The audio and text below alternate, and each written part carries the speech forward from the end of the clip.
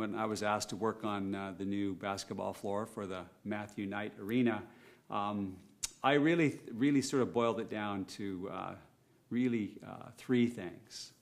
And I really wanted to pay tribute to Matthew Knight himself, and then the Kilkenny family, and lastly, but maybe not leastly,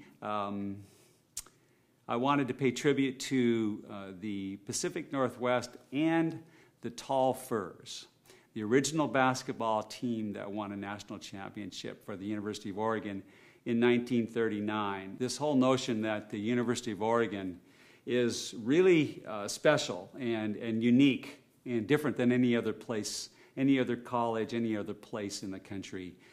So even if you have some sort of technical inspiration or you're inspired by one thing or another, there is always this overlayer. And the overlayer is it always needs to be unique, fresh, hopefully kind of leaning toward the future, if you will. The new Matthew Knight Arena ought to be a wonderful place to go watch a basketball game if you're rooting for the Ducks.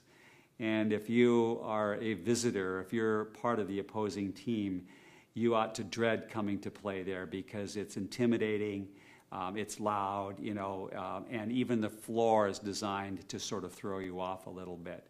And I think it's done within the rules, by the way, and I hope that we can carry on this wonderful tradition that Mac Court has embodied, which is one of the top places to go see college basketball in the United States.